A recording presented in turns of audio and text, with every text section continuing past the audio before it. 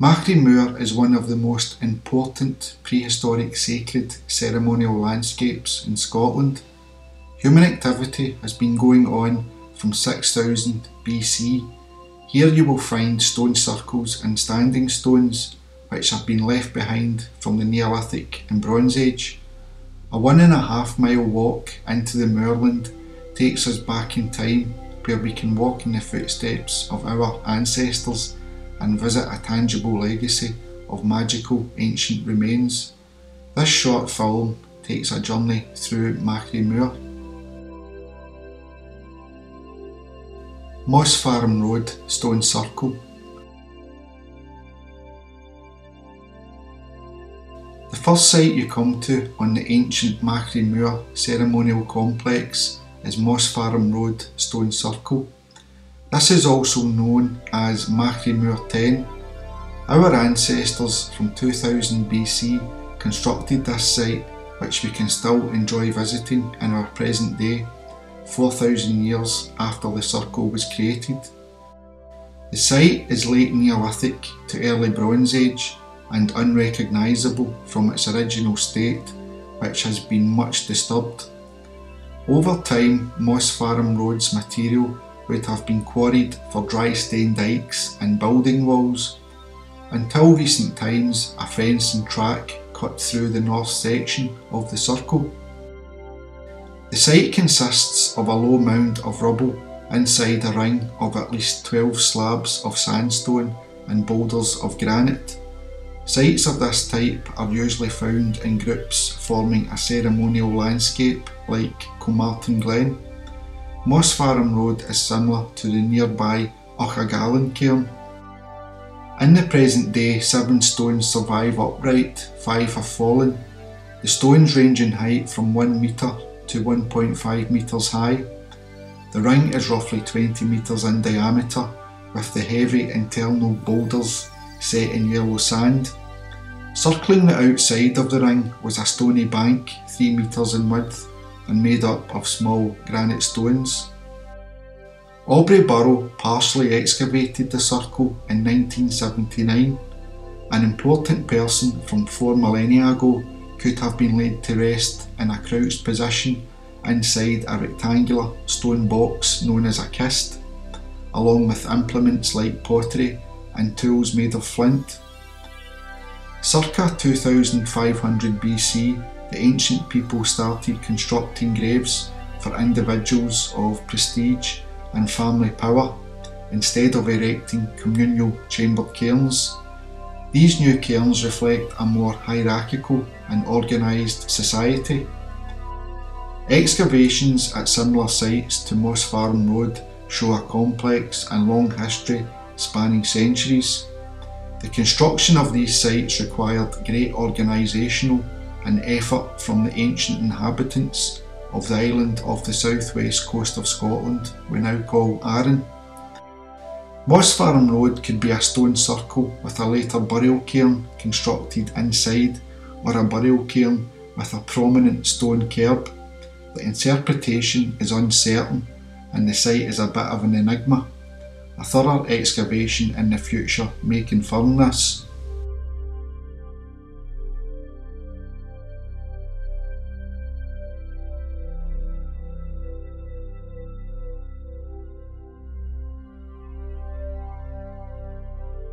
Fingal's Cauldron Seat Stone Circle.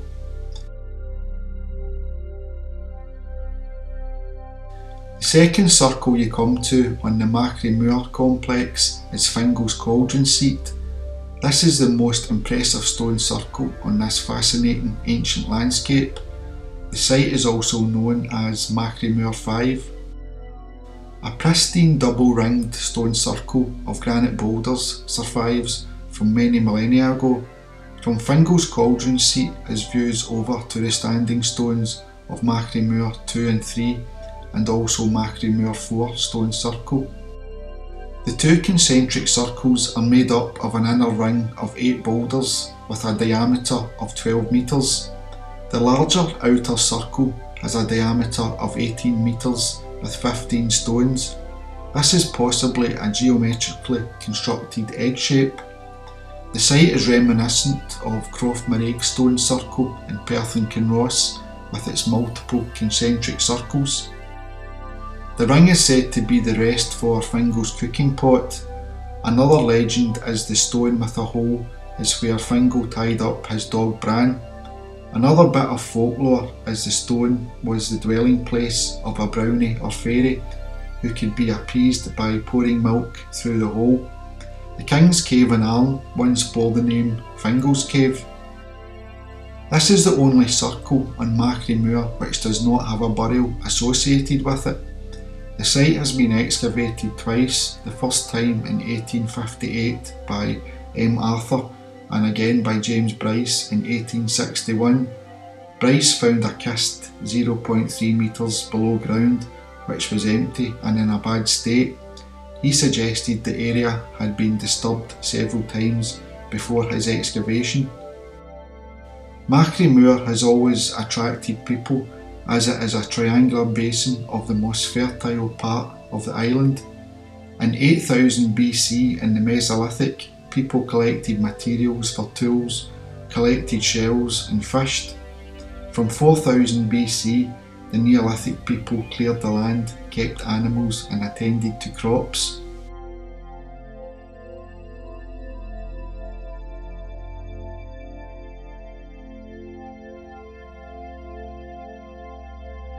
Machrie Moor 4 Stone Circle. The third stone circle you come to on the moorland is known as Machrie Moor 4. This ring from deep antiquity is situated in the centre of the prehistoric landscape, which was obviously very important to our Neolithic and Bronze Age ancestors. Looking from the circle is the close by and well known Machrie Moor standing stones, Machrie Moor 2 and 3, and the stone circles of Machrie Moor 1 and 11. Fingal's cauldron seat is also visible and a short distance away. Both Machrie Moor 4 and 5 circles are made up of granite stones. This ring is reminiscent of the 4 poster stone circles of Perth and Kinross. 4 dumpy 1 metre high granite boulders make up this impressive circle, which on its own would be very worth a visit for the keen megalithomaniac. The 4 stones are not an equal distance from each other, they form an ellipse with its longer axis about 6.4 metres wide. It is possible there may be a stone missing. Notice the possible recumbent landscape giant which can be seen from all over Machrie Moor. Other recumbent landscape figures can be found from Callanish and Tomnavery Stone Circle in Aberdeenshire. The site was excavated by James Bryce in 1861. He found a kist around 1 metre long by 0.5 metres wide and deep. In the centre area of the ring a person had been laid to rest and was buried with an Irish tripartite football vessel along with 3 flint flakes and a bronze awl. An airborne laser scan revealed around 1,000 ancient sites on Arran, including medieval farmsteads and prehistoric settlements. The island was scanned by LiDAR. This created a 3D record of the land surface. The survey revealed double the amount of ancient sites on Arran, including a Neolithic ceremonial structure and a Cursus monument at least 0.7 miles long near Machrie Moor. This LiDAR technology allows rapid archaeological survey over weeks rather than months and years. This project was undertaken by archaeologists at Historic Environment Scotland in November 2017.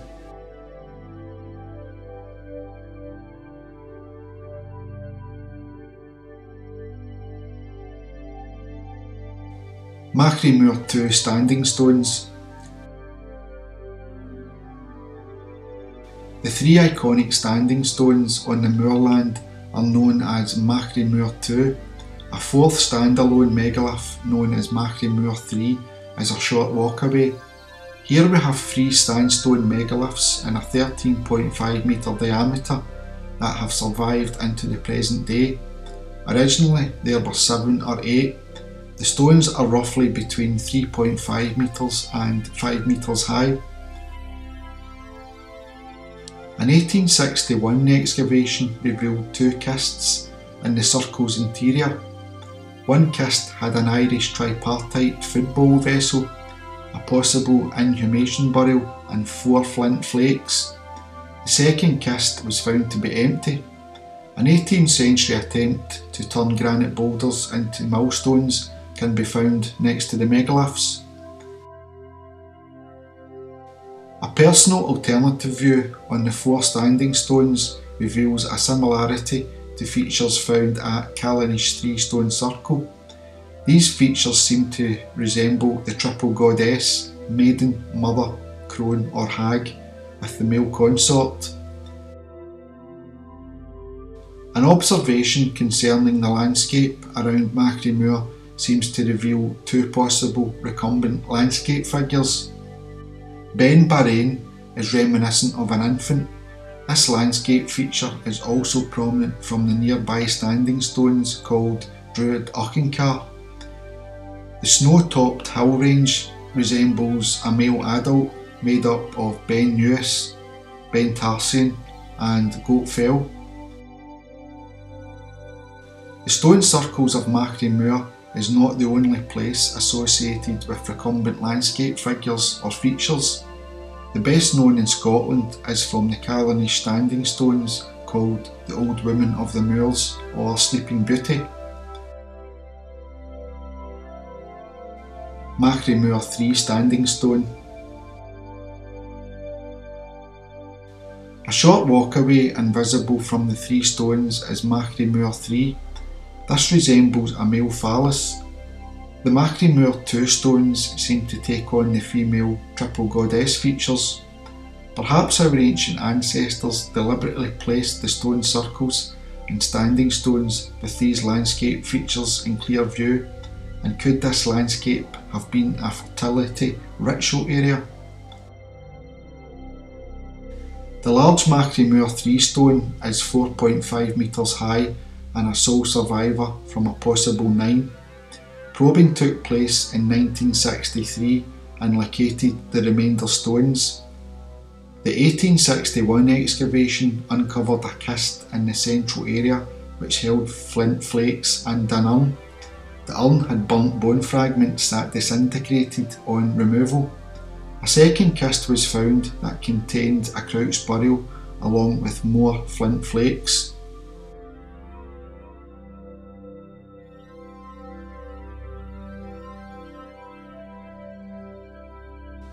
Machrie Moor 1 stone circle.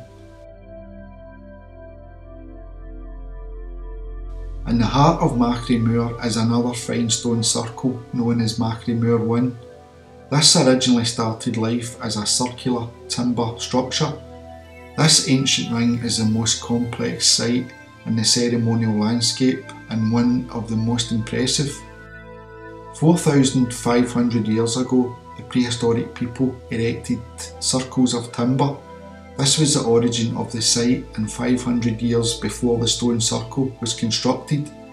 Machrie Moor 1 had 3 timber circles, and the middle ring was exactly the same size as the later stone circle construction.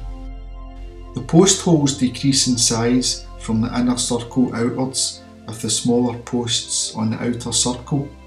A post stood between this site and the Machrie Moor 11 circle, which is just a few metres away.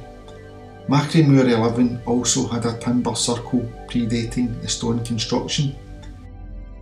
11 stones make up a diameter of 13 metres, 6 are granite boulders and roughly the same size. Only 1 stands upright, all others are leaning or fallen. 5 stones are made of smaller, slim sandstone slabs. There may have originally been 6. The granite and sandstone are set alternately. James Bryce excavated a trench in 1861. At the centre of the ring nothing was found. Further excavations took place in 1978 to 1979 by Aubrey Burrow. Some of the finds were cremated remains of a probable male aged 25 to 30. The remains were put in an off-centre pit with a bone needle and a knife made of burnt flint. This was covered by an upturned cordoned urn from around 3,300 years ago. A grooved ware rim shard was found in a post hole located directly beneath one of the stone holes. Cremated bone was also found at the base of one of the stones. This was inserted during the time when the ring was in use. Further excavations took place from April to May 1986. Many more finds of pitch stone and flint were made, and some pit features produced large amounts of pottery. The location of these circles gives an early viewpoint to summer solstice sunrise at the head of Machrie Glen. Perhaps another reason the moor is abundant in tangible remains from deep antiquity could be this solar alignment, which may have been very important to our ancient ancestors.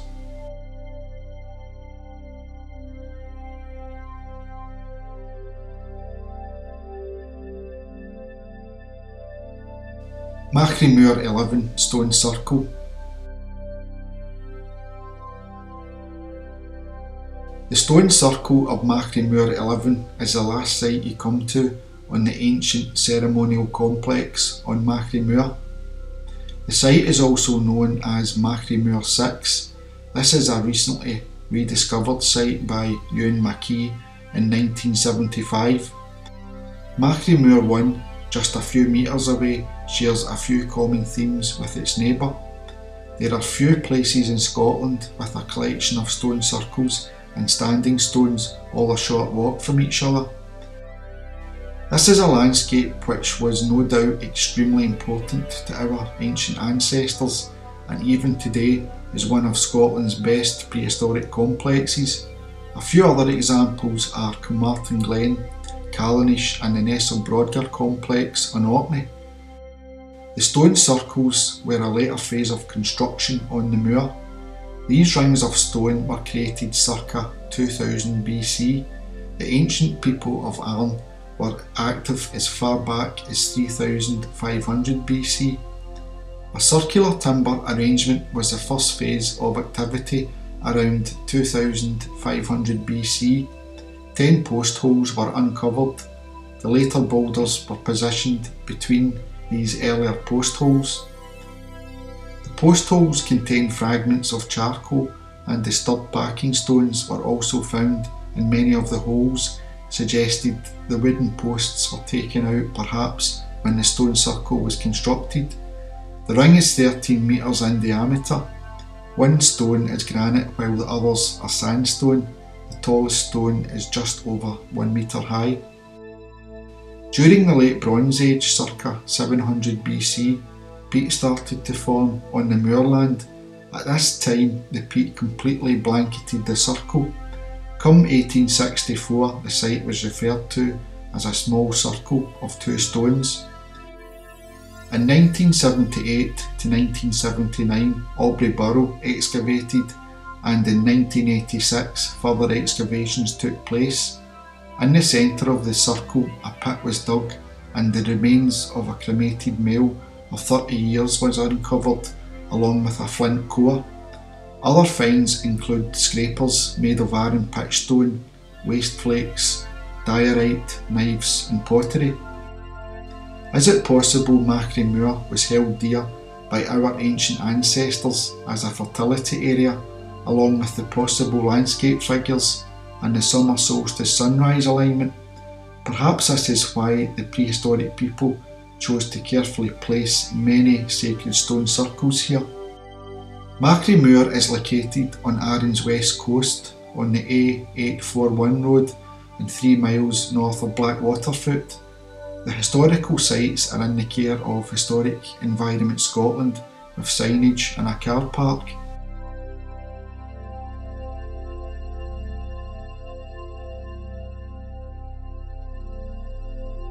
Before Caledonia is a historical project on YouTube and Facebook that features Scotland's ancient sites, focusing on the Neolithic and Bronze Age stone circles, standing stones and rock art. You can support my work through Patreon or a PayPal donation. The links are below. Thanks to my current patrons, and lastly a huge thanks to our ancient ancestors.